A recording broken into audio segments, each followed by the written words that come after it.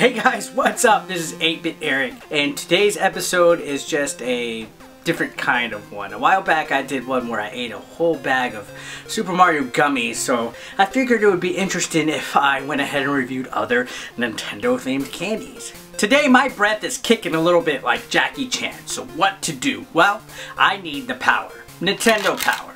Mints. Nintendo Power Mints come in a NES controller metal case. These suckers aren't going anywhere. Not only are you in control of the power of the NES with these, you are in control of your breath. So let's go ahead and open these suckers and taste what the power is. Opens up old school style, and there is a ton of them in here. Look at that. These are your basic white little mint, and let's go ahead and pop one in.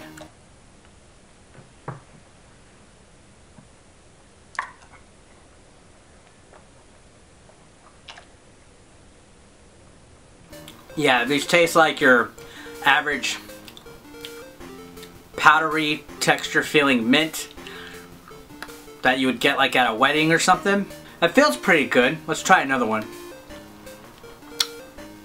My mouth is cool. Cooler than the other side of my pillow.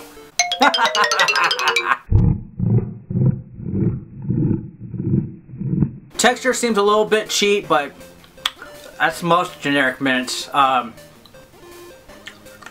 They do feel like they're working. There's a ton of them. And the case is pretty sweet. Nutritional content.